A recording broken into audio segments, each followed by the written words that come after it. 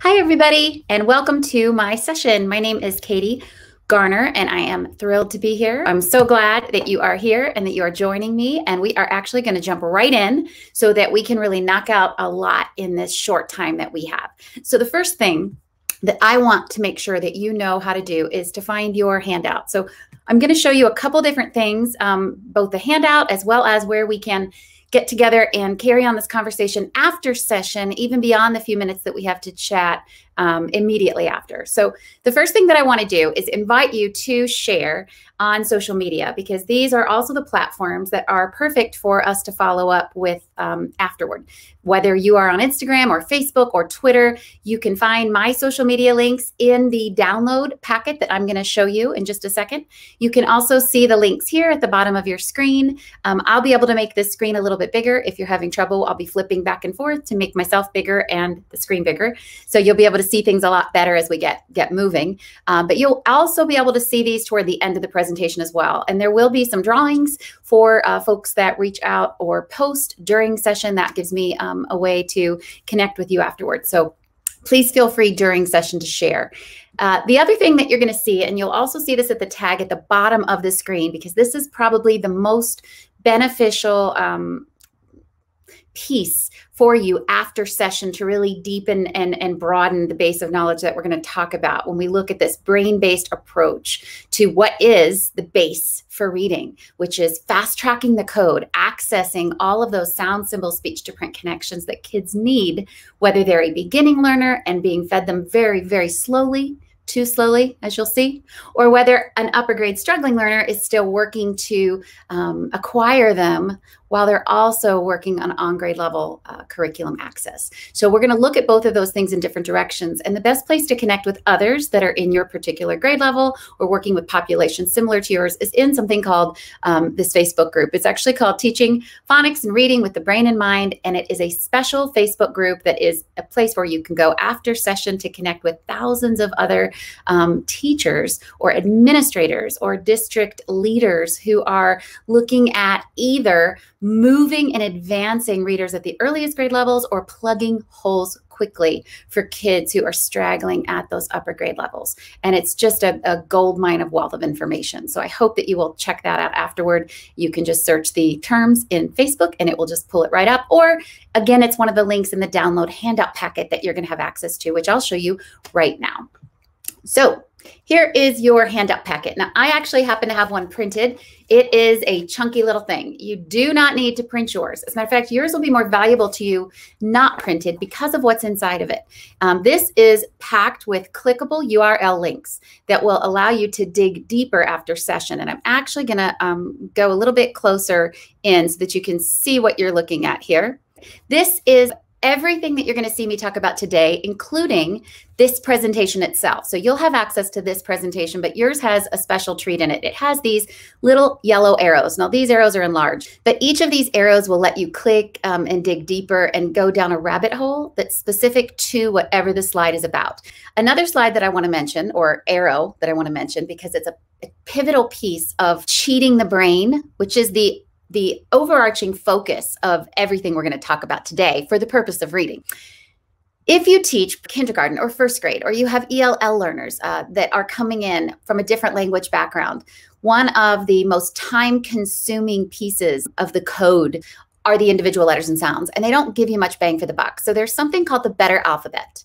And what it is it's a muscle memory approach to fast tracking every single possible sound a letter can make by itself. So not just Y says Y, but it says Y and E and I.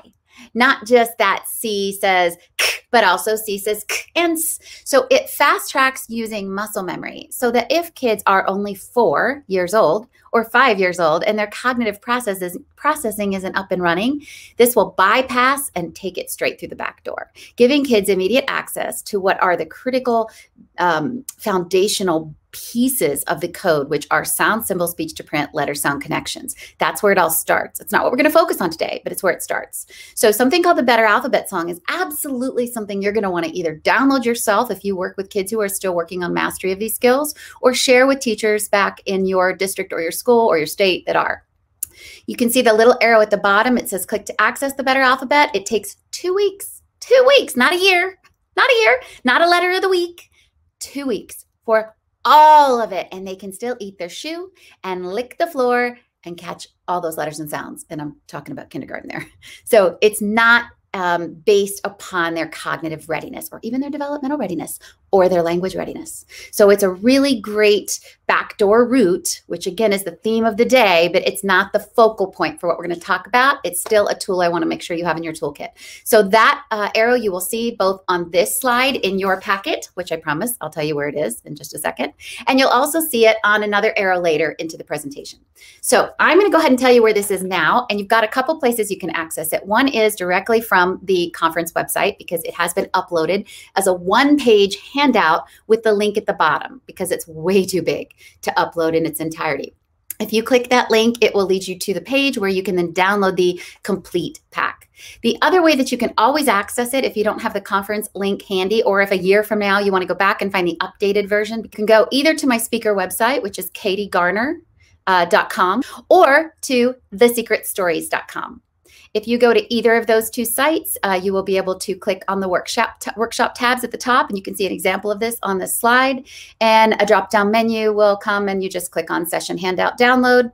That's your packet. Once you click on it, you'll be able to download it to your desktop. Please do download it to your desktop because that will activate the clickable links throughout. If you try to view it in the PDF viewer, you'll be able to click through it, but you won't be able to click on the links that are inside of each slide. So we're going to jump right on in now and get started. This is the starting point or the focal point. And it's this gap between what we know about the brain and how we teach kids to read. Now, one of the things that I just want to throw out and let you start thinking about is how we go about this grade level instruction from the beginning grade levels and onward as we're dispersing this thing called the code. Because the code or phonics, those are the keys. Those are the keys to the kingdom when it comes to reading and writing. So while they're just one piece of what is the reading puzzle, along with comprehension and fluency and vocabulary and phonemic awareness, phonics is the piece that if you don't have that nailed down, the entire dish is a failure. So the reading recipe that involves these other variables it's all contingent on kids being able to read in the first place. And phonics are the key to that. If kids can't read the text, they can't comprehend. If kids can't read the text, if they don't have the code, the phonics code, they can't build fluency with reading if they can't read the words on the page. So phonics is really the core key component here that we want out of the way so that we can focus on what reading and what writing is supposed to be as kids continue to move through the grade levels to access curriculum. And if we look at this imbalance of where we start and how slowly we go and why we do it the way we do it, we can start to see some paradigms shift. So I want to begin that process with just thinking about this. We tell kids, T says T says turtle, but almost every time they see the letter T in a word, it's not going to say t, it's going to say f. You want to know why? It's because they don't get along. They don't like each other. Actually, they don't play well together. And anytime these two letters get together, they always stick out their tongues and they say, and that's the sound they make. And they do it all the time. As a matter of fact, they do it on almost every page of every book, almost every line of every page of every book. They're everywhere. And they never listen. They're like the two kids in your class who you've separated 100 times. And yet, like two little magnets, somehow they always find their way back together. That's exactly what T and H do. And the reason they're not supposed to sit together, even though they don't listen and they always do, is because every time they get together, they stick out their tongues and go, and that's the sound they make.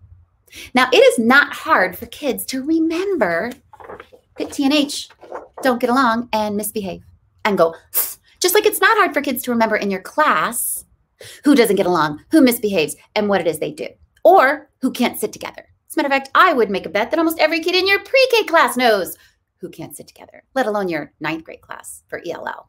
Not that you'd have kids that can't sit together in 9th grade, but you know what I mean. So when you can attach what the brain craves, which are logical patterns, ways to make logical deductions about behavior, when you can create something that doesn't exist, which is meaning, real meaning, and you can harvest that meaning from the social and emotional understanding and experience that kids already have before they even come into school.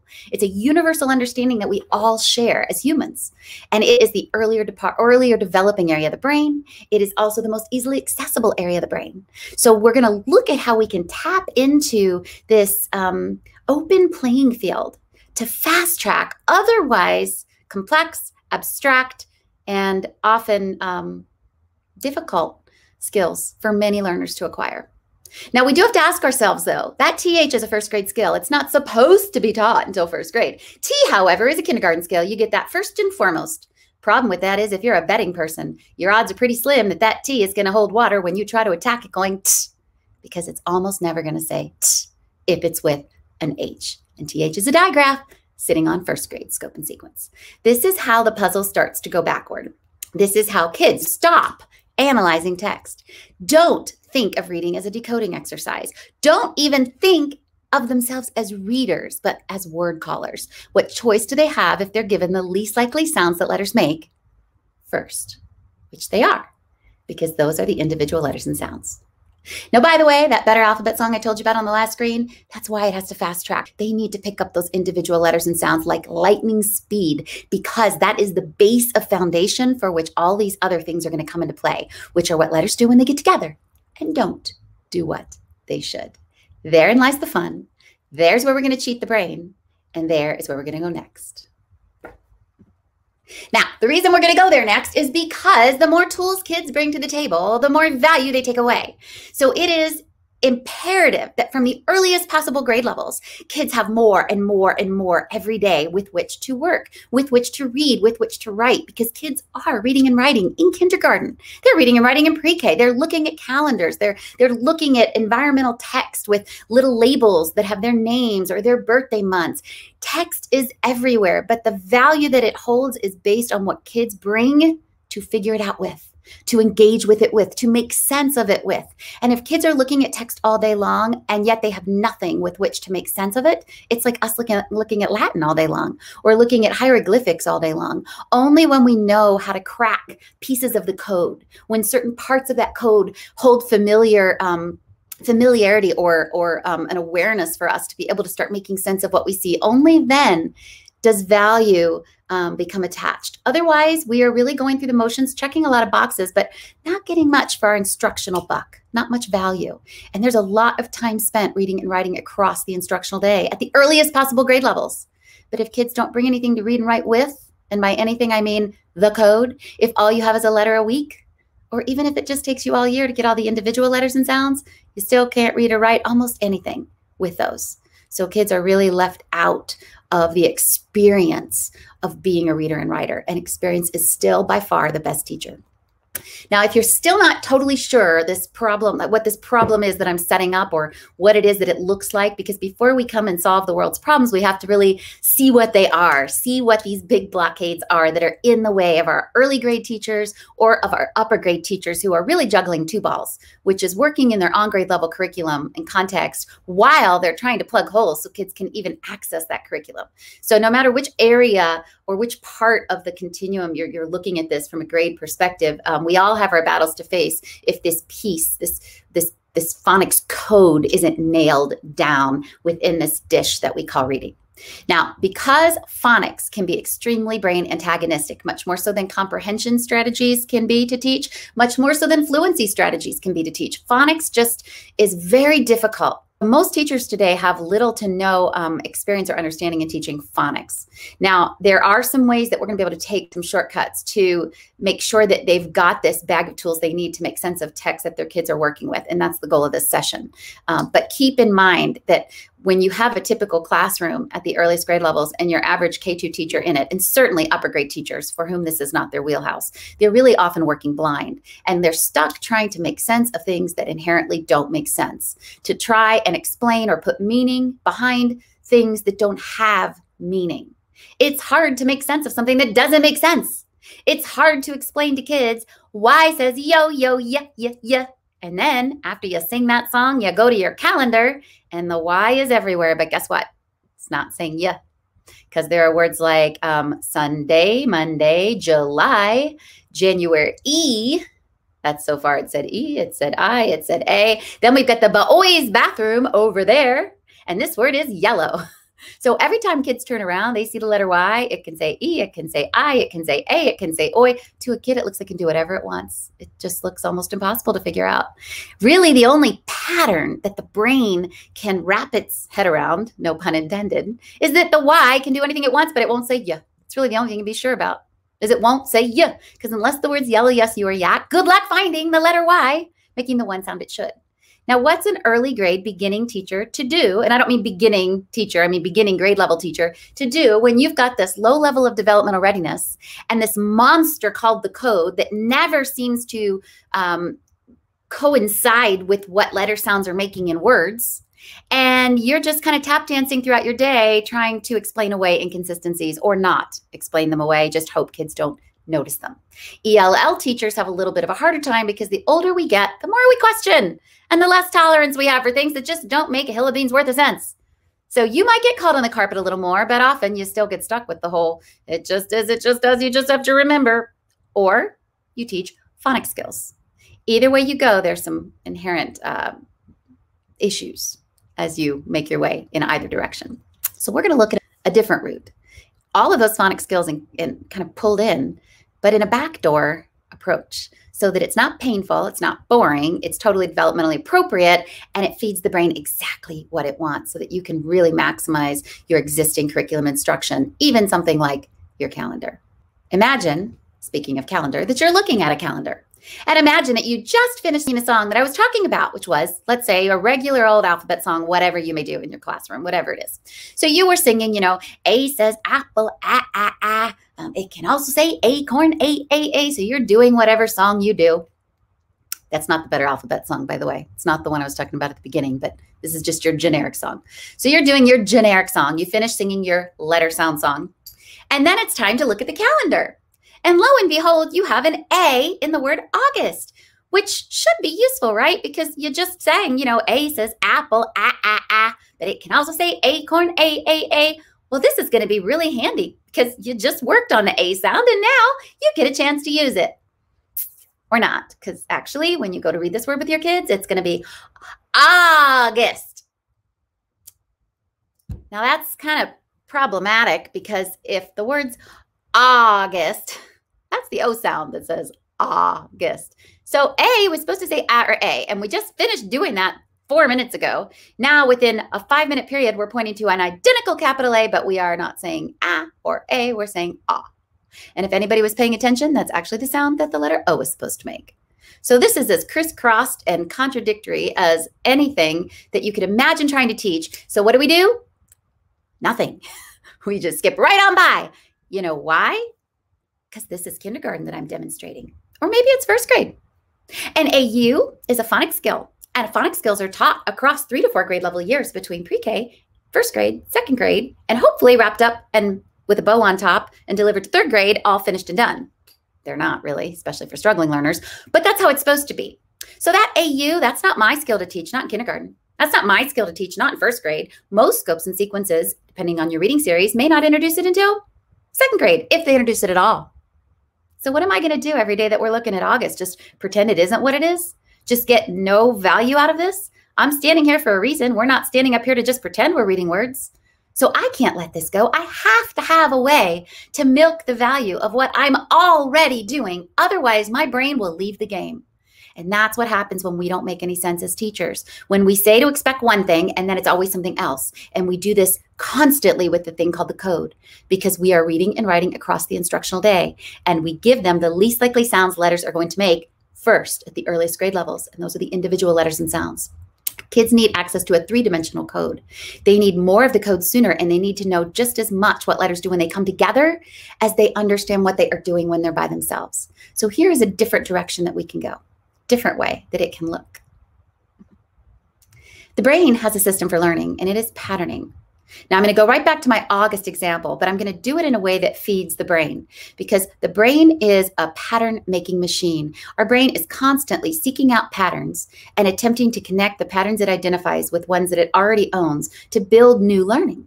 So if what we see makes sense given what we know, we get that oh moment. And what that signifies is new information is owned. That's what we're looking for. That's what we want.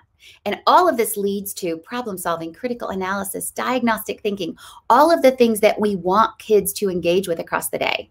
We don't want to turn the brain off. We want to turn it on. So if we go back just for a quick second to this August, and we see the little boy at the bottom, and he's going, why? Why? I don't understand. Oh, supposed to say, How come that word's August? Why isn't it That's what it looks like. Why did you just say August? We want the why. We want the why because the why is critical thinking, diagnostic analysis. It's everything teachers want to engage in a lesson. But we stop it at its head when we say what we typically do when we're asked questions about why letters do what they do. It just is, it just does. You just have to remember. And then we try to give enough repetitious practice that kids just remember it. Whether it's with a sight word and we just memorize it, whether it's the word August and we're just going to practice the word August every day all through kindergarten until it's September and then you'll forget what August is.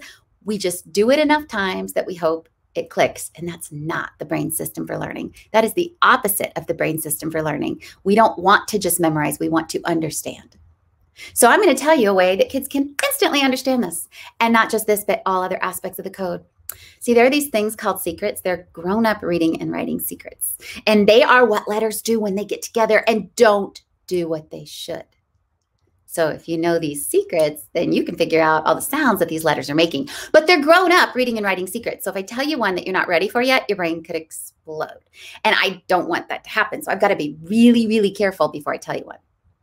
Now, here's why that's important. A couple reasons. We're talking about feeding the brain, tricking the brain, cheating the brain, using the brain to maximize the value of our instruction across the day.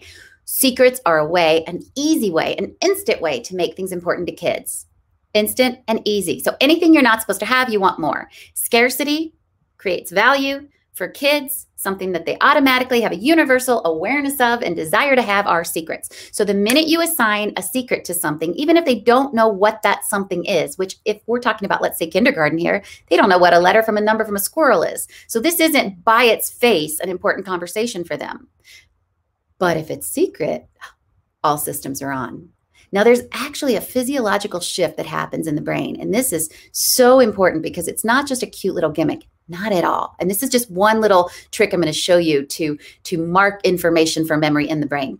But secrets, because they make something important to kids, what they do is they trigger a need to know. And that is everything. You always want to teach to a need to know. You never want to toss out information that nobody wants, nobody asks for, and nobody cares. It's like throwing a ball to an empty field. You can throw it, but there's nobody there to catch it. You might hit someone on the side and get lucky, but the odds that they're going to be prepared to grab it, hold it, take it, and use it are slim to none.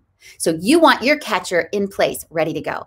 And secrets, because they trigger a need to know for early learners and even for upper grade learners, what happens is that marks that information for memory and prioritize learning in the brain because it actually raises your adrenaline and your pulse rate, all of the things that trigger when you're on alert and you're listening for something, whether it's because it's something that truly is important, like what's the weather report going to be? Be quiet for a minute. They're talking about it on the radio. We might have to leave early. There's snow. So whatever it is that you have a need to know heightens your state of alert. And within that heightened state of alert, the automatic outcome of that is because you've got this slight adrenaline rise, you've got a slightly increased pulse and heart rate. The outcome of that is a prioritized memory in the brain, a mark on that information. And it's like it puts it at the front of the line or tags it with a little, this is important, don't forget.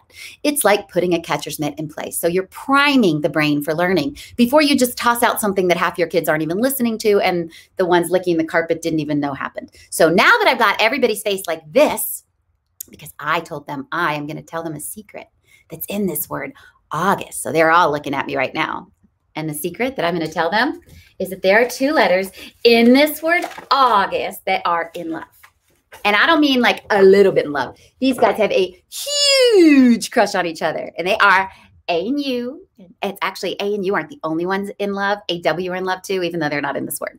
But anytime these letters have to stand like right up against each other in a word side by side, they get so embarrassed that they always put their heads down and they say, ah. And that's the sound they make.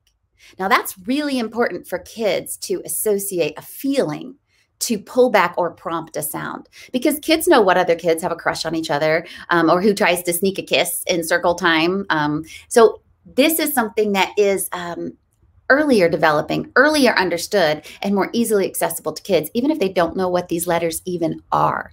Just like with the TH example that I gave you earlier, and you're going to have access to download these posters, by the way. This is part of your packet that you're going to download free as part of all that is this presentation.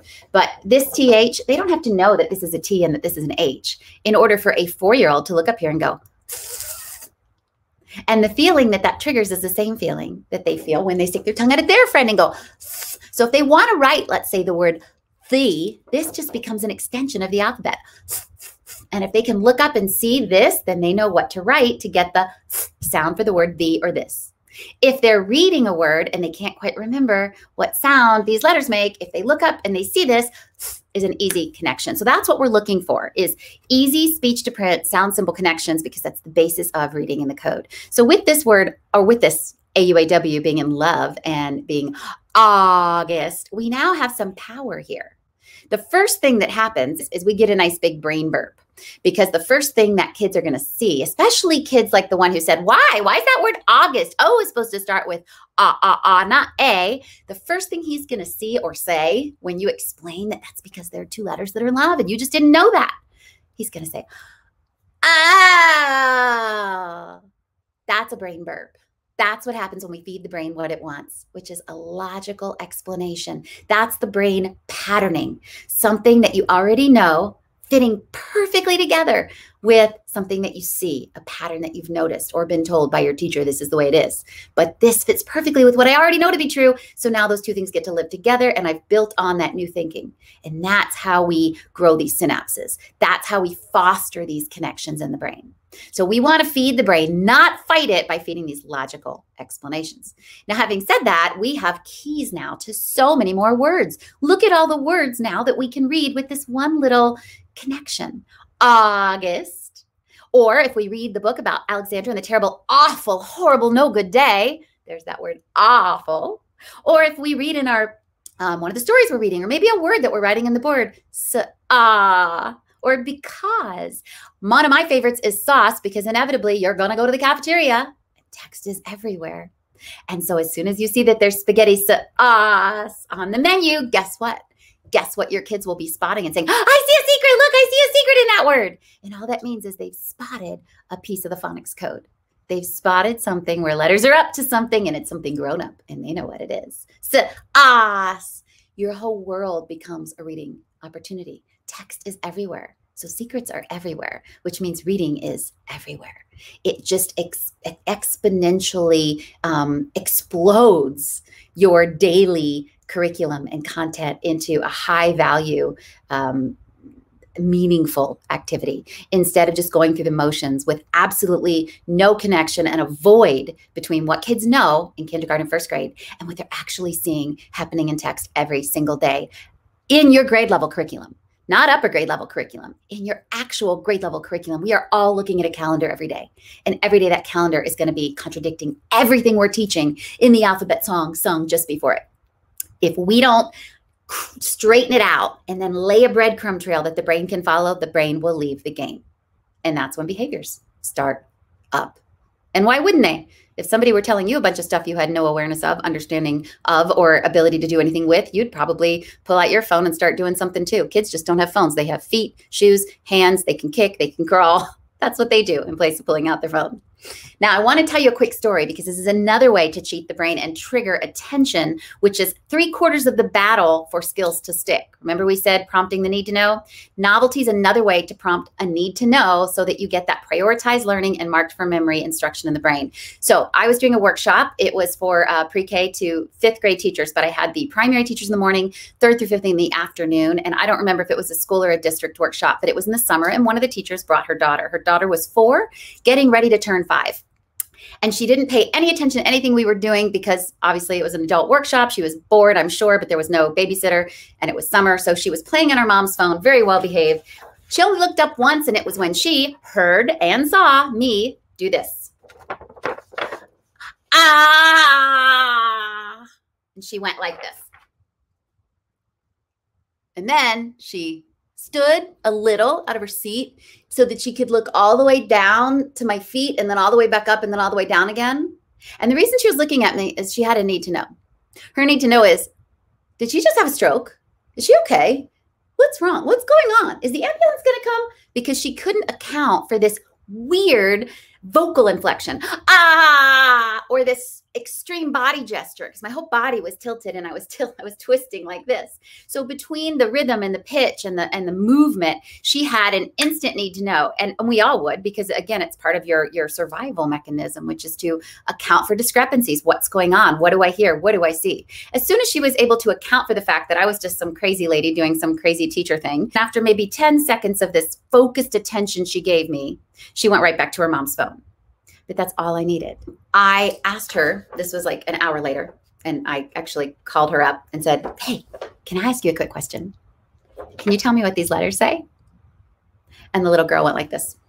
Oh, before she did, her mom said, wait, she can't read. She doesn't know any letters yet. She's like not in kinder, so we haven't learned letters yet. But I said, this is just an experiment. Don't worry about it. So I asked her if she could tell me what these letters say. The little girl just went exactly like this.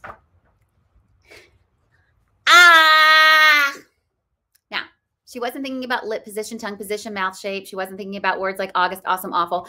She just had a feeling that triggered and a response or a sound that came out. That's it. It was very simple. She doesn't probably even know what those letters are, but this could trigger a feeling that could then prompt the sound, which was interesting because that's what she would need if she were a reader. See the symbol? Know the sound. We've got struggling upper grade kids who practice all the time and they can't do that. Now, after about an hour, or 2 hours maybe, we took a break toward the end and I reversed this. I put it on a wall with about 9 other kind of posters, but I think I leaned them like against a chalk tray. And I just said, could you go point to the letters that say, ah? And the little girl was able to reverse the process, which is she was able to hear the sound and identify the culprits that made it. That's what a writer has to do. That's encoding. Here's the sound I need. What can I use to put that down, to convey that in print?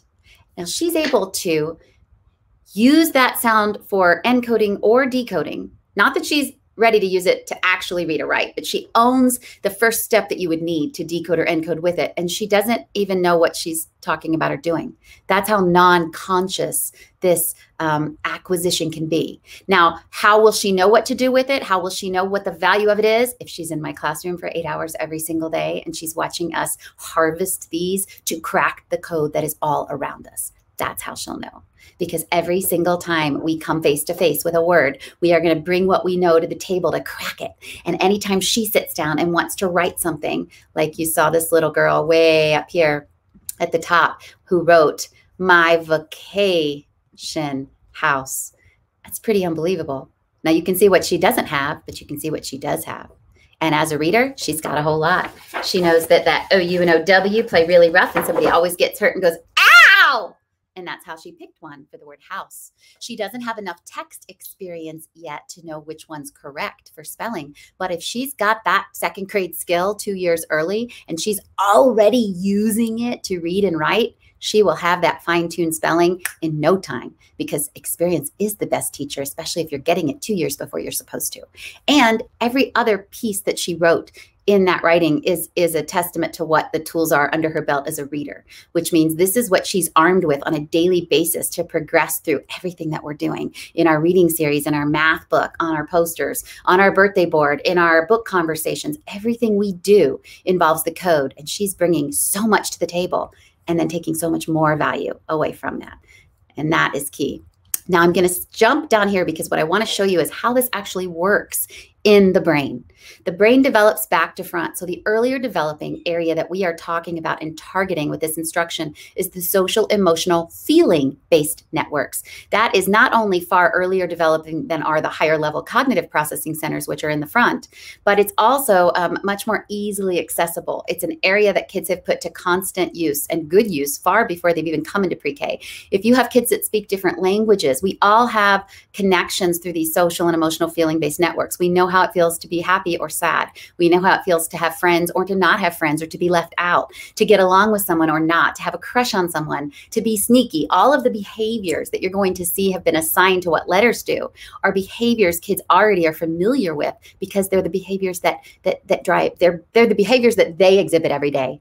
And the thinking about these behaviors is what drives their decision making every day. So It's a very familiar territory. Now, because the brain develops back to front, and this is the area that we are choosing to target for this, this content, we have to look and see how we're able to make this happen. Because in order to get what are supposed to be these abstract, meaningless, phonics sound skills to trigger social emotional engagement in the brain, we have to be tricky. We have to understand the brain science, and we have to use it to our advantage.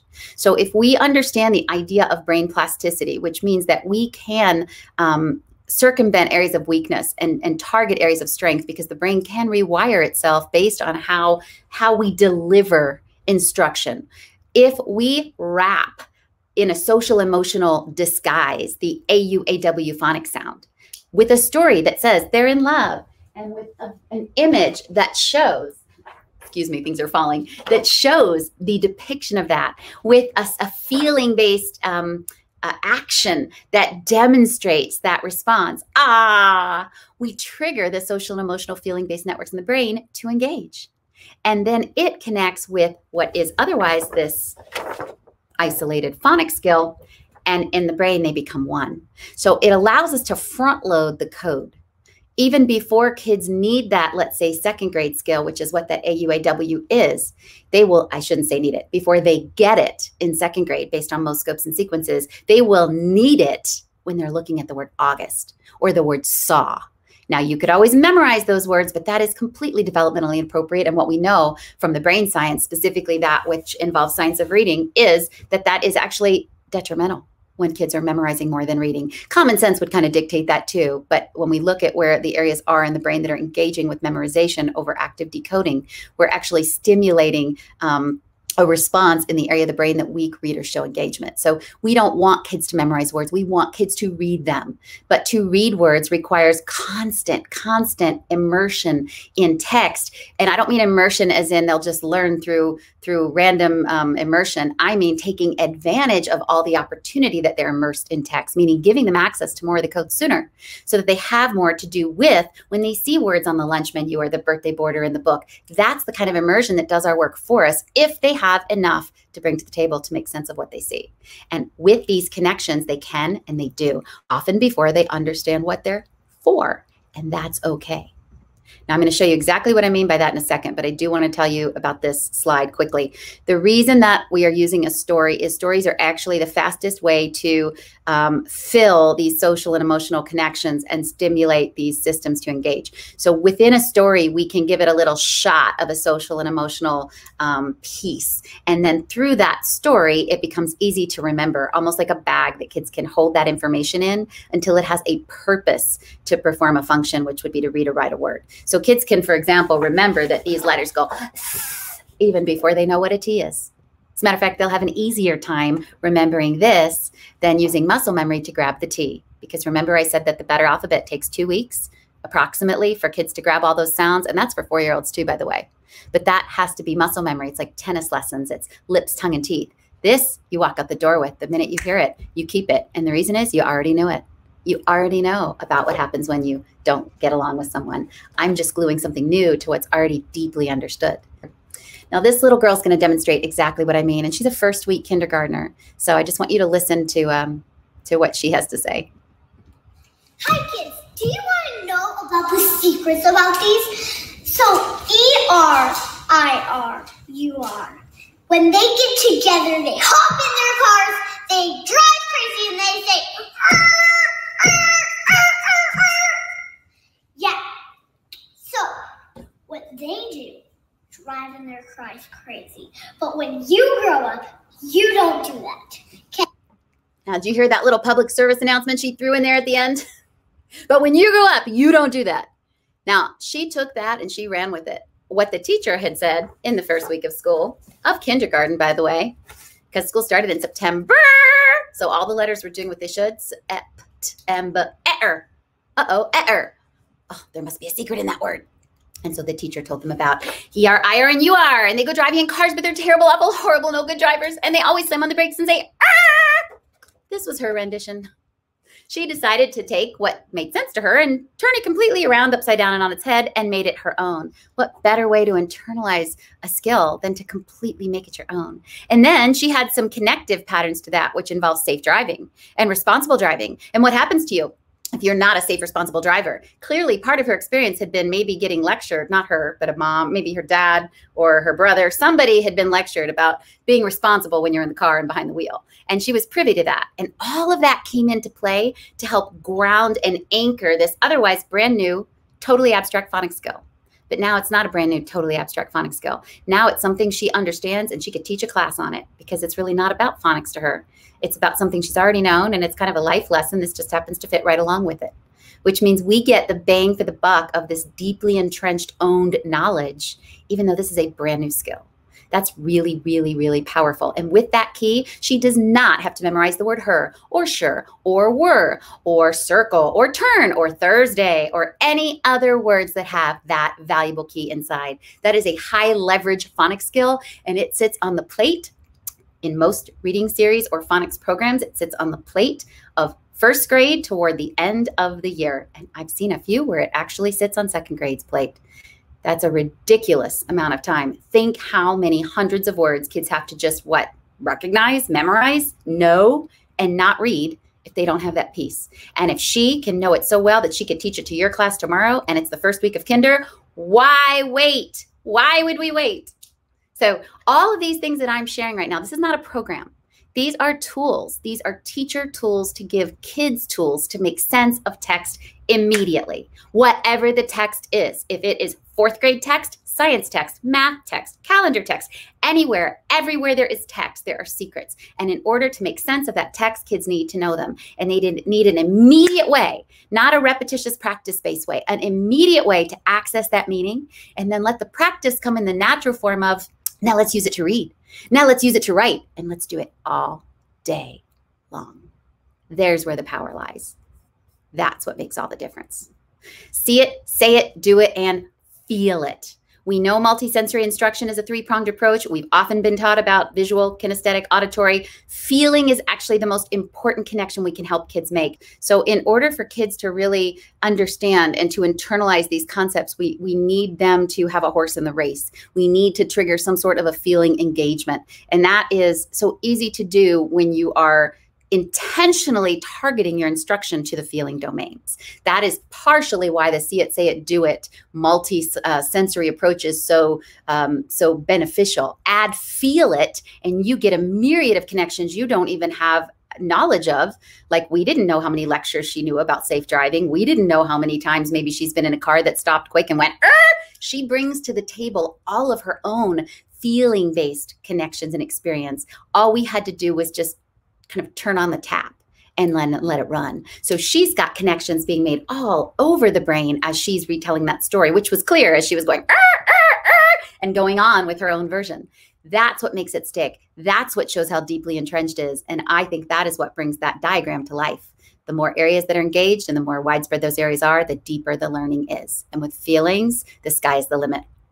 Now, I want to tell you that the vowels are the keys to the kingdom when it comes to reading and writing. There is no word without a vowel, and the vowel's either long or short. So if all kids get in kindergarten are the short sounds and they don't understand the long sounds, then they effectively are working with one hand tied behind their back. So the vowels are key, and they need to be tossed out at the very, very, very, very beginning. So I'm going to show you a way to knock out the vowels in 4 minutes.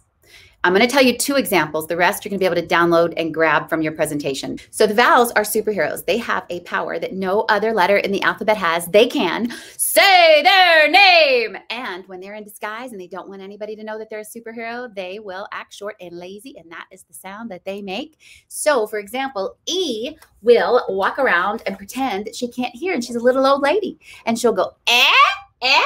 What'd you say? Eh? And that's the sound that she makes when she doesn't want you to know she's a superhero. You pretends not to pay attention. So every time the teacher calls on him in class, this way no one suspects he's a superhero because he acts like he doesn't ever listen. So he always goes, and that's his short and lazy sound. And when he makes it, no one suspects he's actually a superhero. So kids already understand about superheroes. They know they have to have a disguise. We want to be able to trigger these otherwise ambiguous and difficult for many kids to discern vowel sounds with a dramatic action. If we have a dramatic action, then they're not trying to recall the schwa sound when they make the U sound. They're just doing what you do when you don't know the answer. Koof, there's your short U sound. Or they're doing what you do when you can't, or you're pretending you can't hear. Just poof, there's your short E. So having a dramatic action or a feeling-based cue that's going to just land kids in the sound means they're not thinking about lip position, tongue position, or words that sound is in. It's a faster, more direct route to grab the pure, raw sound they need to start cracking words. It's an easy way to knock out all of the vowels, and you'll be able to see the other ones on your download. Now, the reason I wanted to share this with you, this was one of my favorite tweets ever, because this was a kindergarten teacher. She tweeted this in April. She said, "We had a few superhero vowels pay us a visit this week. Thanks to the secrets vowel strategies, we've known the vowels had more than just the short sound since the first month of school. So we didn't have to wait until this week in our phonics program, but it was a fun review." Now, imagine waiting from September until April for kids to have access to the vowel sounds. That would be insane. Every single word has a vowel in it. Every word. There's no word without a vowel. And every vowel will either be long or short. And that's if there's only one. So if kids don't have both sounds for the vowels, they really are working with one hand tied behind their back. Now, that doesn't mean that she has to thwart her curriculum. Her curriculum is going to introduce this in April 19th, in Unit 10 of 10. What it does mean is she's the teacher, not the curriculum. She can give it sooner if she has a way to offer it up, make it easy. And then kids get 10 months of use from September to April. That's not really 10, but they get all of that extra time under their belt using reading and writing with this tool so that when it comes up again, she can play with it however she wants and turn it on its head. And she actually did. They used something called Babysitter vowels and added that to Mommy E, which is actually how kids do know whether the vowel is going to be long or short. And I'm going to show you that on the next page. But what I really wanted to make a point of is showing how she enjoyed that she had access to give kids more sooner. She still felt fine when her curriculum finally offered it up, because curriculum will have grade level walls, and we need to break through those grade level walls so kids can maximize the curriculum. The curriculum is much better used and of much higher value when kids can actually read what's in it.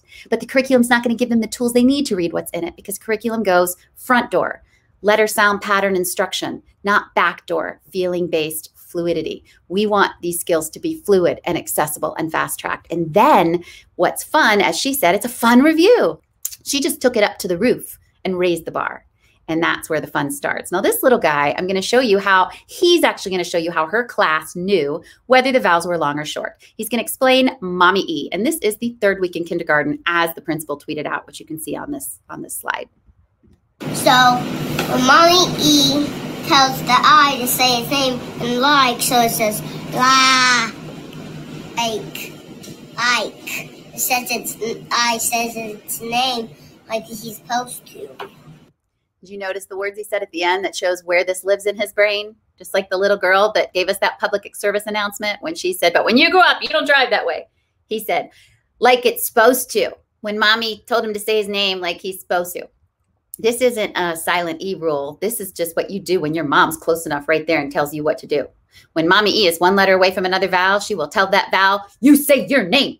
And by darn it, he will, just like you would if your mom were one letter away, close enough to make sure that you did what you're supposed to. Now, if Mommy E is 2 letters away, like in the word butter, she can yell and scream all she wants, but her little arms are too short to reach over those 2 heads and get a hold of him. And that's why that U over there gets to stay short and lazy. Butter. Butter would turn into buter pretty darn fast if Mommy were 1 letter away. So that gives you a very logical explanation that can feed the brain about why butter is spelled with 2 T's and not with 1. Now, if Mom's not there at all, like the word but, B-U-T, well, that's because there's no Mommy there. You get to be short and lazy, just like you'd be if your mom weren't right there close enough to make sure you do what you should. Now, babysitter vowels come into play when we look at multisyllabic words, which we need to even in kindergarten, because words like making are in kindergarten books. Kids have to read making. They might be a biker when they go home. Every word doesn't have a pretty little E at the end to let kids know whether to go long or short. But babysitters are very easy because they just jump in when Mom can't stay. And they do exactly what Mom would if she were there, which is tell the vowel that's 1 letter away, you say your name. Now we'll get into babysitters in just a little bit because I want to show you something first, but hold this in your head because this makes what otherwise can be a struggle for fourth graders easily accessible for kindergartners. Fourth graders struggle with the front door approach, which is vowel, consonant, vowel, vowel, consonant, consonant, vowel, open syllable, closed syllable, long, short. You can't teach that to kindergartners easily, which is why we don't, which is why the silent E and long vowel sounds have to be held off until first grade. Kids still struggle with that vowel, consonant, vowel, vowel, consonant, consonant, vowel, open syllable, closed syllable, dictating whether vowels are long and short through fourth grade, and some never get it. Babysitters and Mommy E is exactly the same thing. It doesn't mean you can't still teach those higher level terms. What it means is don't make that the bar that if kids can't get over, they're not allowed to read these words. If you have a way to make it easy and instant, give it to the kids because the most important thing is that they get to reading, that they are reading. Reading is a much better teacher than you will ever be, ever. So the more they are reading, the more everything else you're saying is going to make more sense. And the best way to teach about syllables, open and close, is to an audience that already knows what you're talking about because they already get Mommy E and babysitter vowels. So you're just now connecting different terminology to a concept that they already have an awareness of.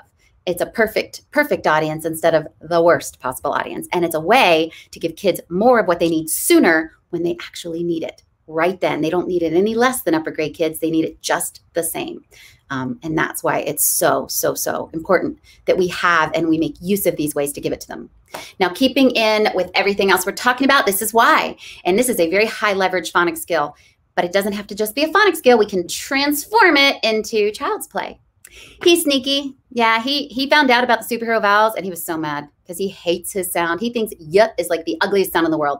So he snuck into the closets of E and I and he took one of each of their capes, which is, you know, where their powers lie. So now whenever he's at the end of a word and he doesn't think anyone can see him, he'll always be wearing either his E or his I cape so that he can use their powers to make their sound like Mom E, Dad E, Candy, Sky I, July. When he's at the beginning of a word, though, he does what he should. Because everybody knows when you're like the line leader, when you're at the front, you do what you're supposed to. Yeah, yeah, yeah. Hello, yes, you. It's only when he's at the back that he's going to be sneaky. Now, all kids know this because every kid knows that when you're the caboose, you can get away with murder. But when you're the line leader, you got to do what you're supposed to. So they can use what drives their own behavior every day to make decisions about sounds of letters in words they've never even seen before. And that's where you really start powering up the reader. This is teaching the reader, not the reading. Don't teach the word with the Y. Teach the reader to read any word with a Y. And if you're wondering, by the way, about words like day or play or they, that's not sneaky Y. That's E-Y-A-Y. E-Y-A-Y are just too cool like Fonzie, so they stick up their thumbs and go, "Ay." And I'm going to let this teacher explain a little bit more about that. A-Y and E-Y. These letters are just too cool. So, with thumbs up and their coolest voices, they say, "Hey. Hey." Fonzie's a kindergarten teacher, by the way. Now, what that does at this point is you've established the reader as giving him the best betting odds for Las Vegas when it comes to text. His feeling now can be, give me any word. I don't even care what it is. Just give me a word with a Y in it and let me crack it. I don't need to know what the word is. I don't need to memorize the word. I've got what I need to read it. Don't teach me the word. Teach me.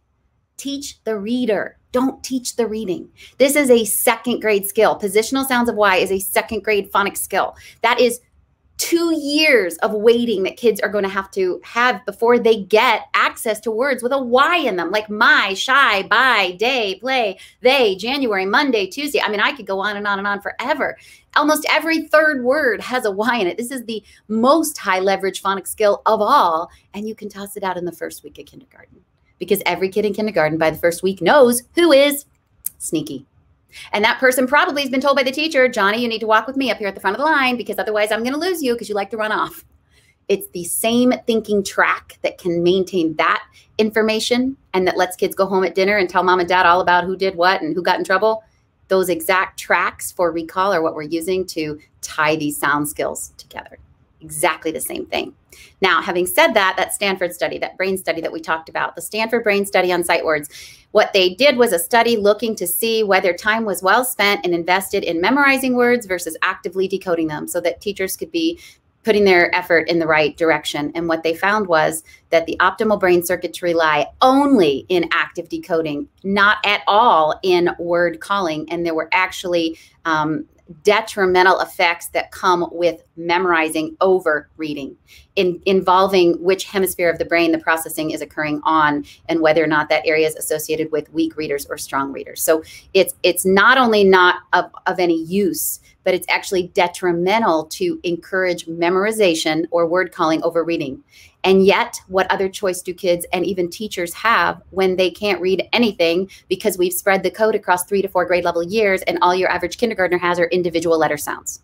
If that is all I have as a kindergartner, these words would sound like this for me. B, ya, ta, ra, na, sa, a, ya, wa, e, ra, e, ga, I, o, fa, a, ra, ta, ha, e, ya, sa, a, wa.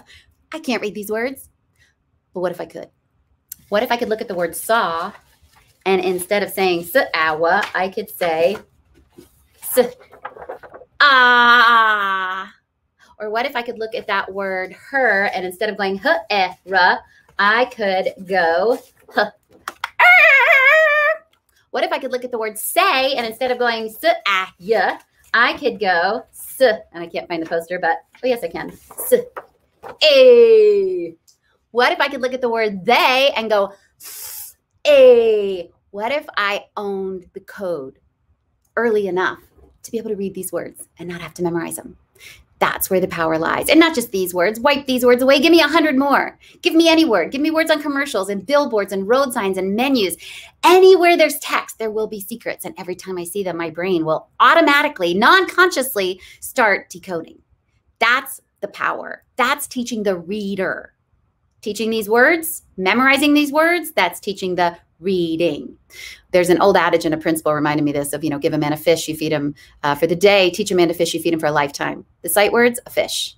If you give him a fish, if you practice a fish, you get one fish out of that deal.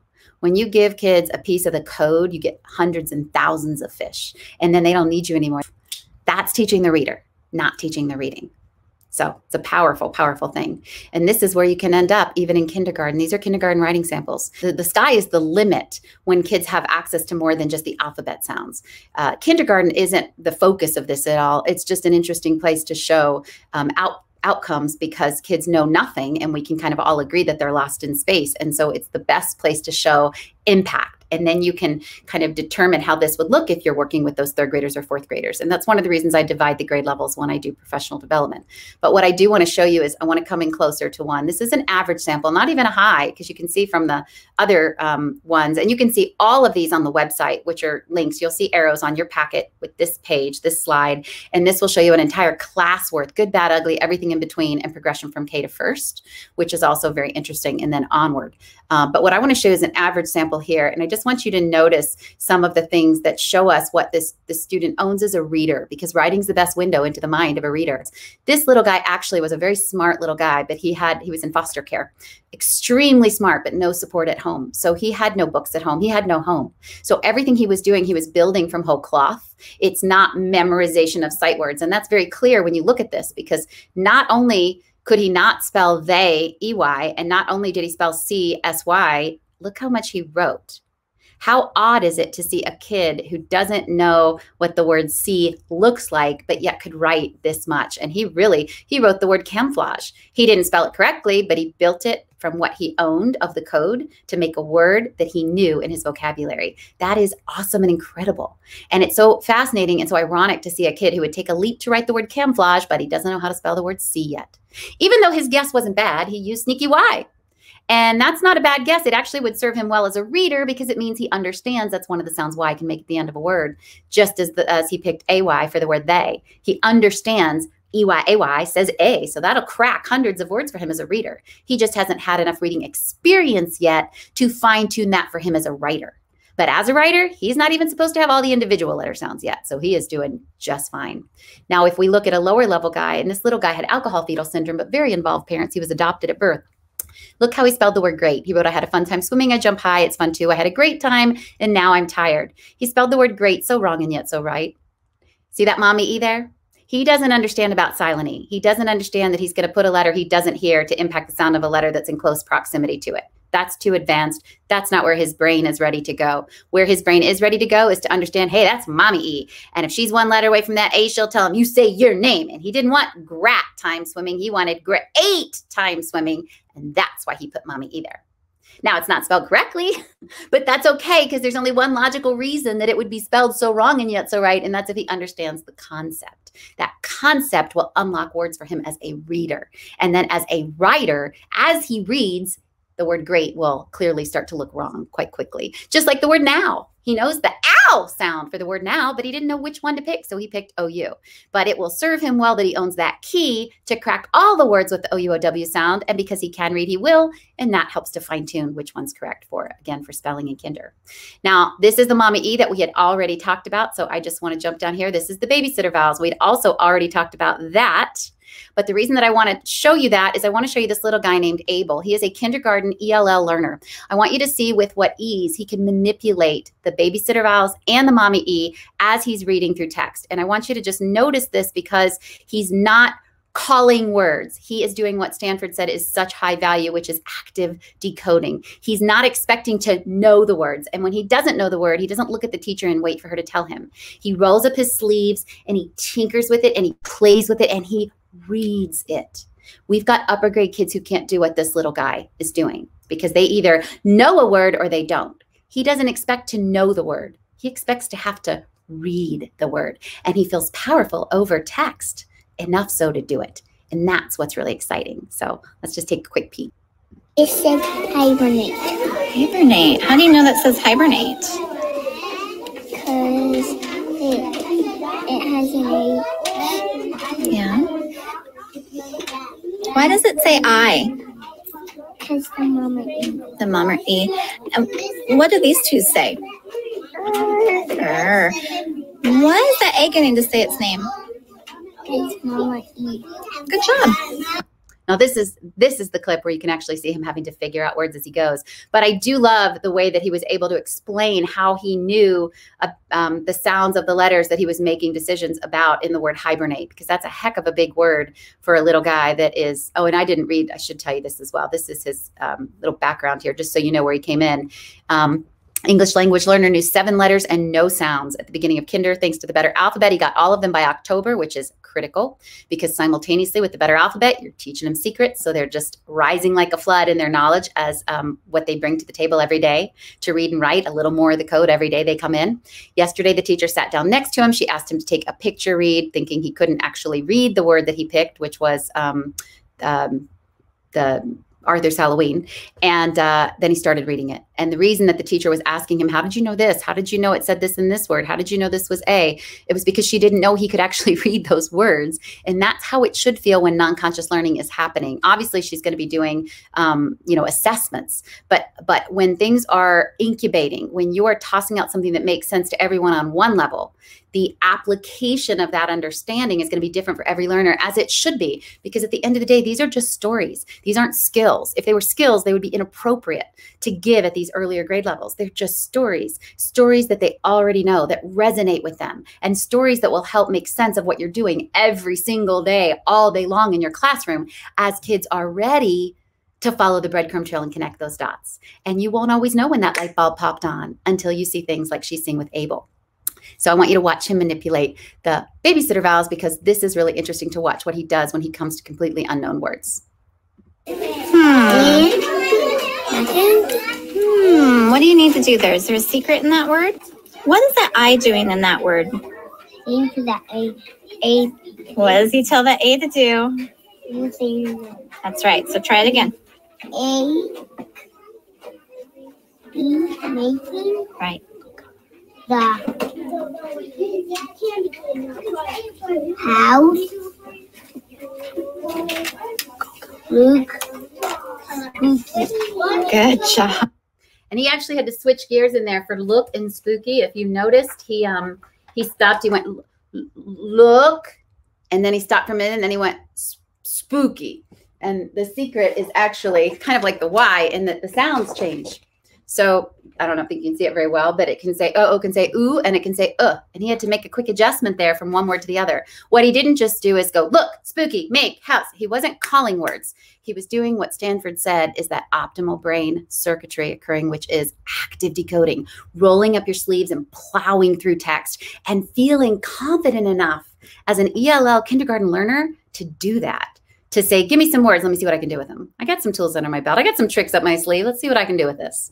That's what's really a powerful thing to watch. Not a kid who has to look at their teacher and go, I don't know this word. You're not supposed to know the word. You're supposed to read the word.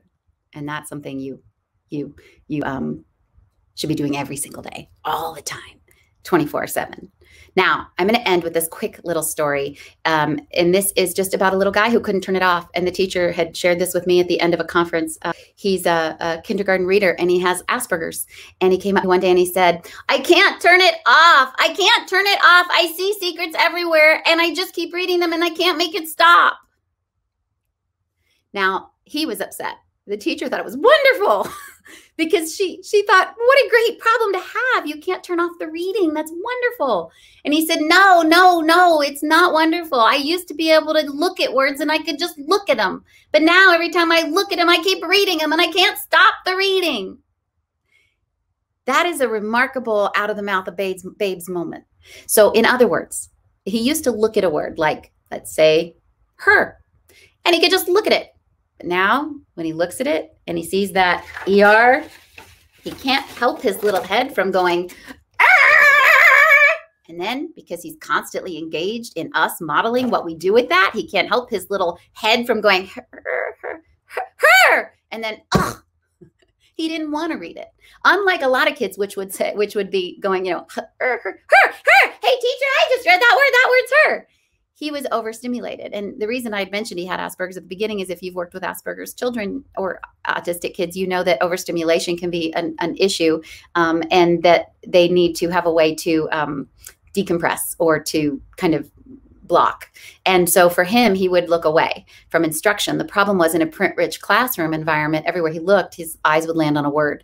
And that wasn't a problem when he couldn't read. But now that he knew so many secrets, every time his eyes landed on a word, sounds were popping out. Ow, ing, sh. And so anywhere his eyes landed, he was seeing a secret. And then before he could stop himself, he used it to then read the word, and then was annoyed because he just read a word. So then he tried to look somewhere else. And before he could do anything about it, he saw another secret. And it was like firecrackers going off all over the place. And there was no safe place to go.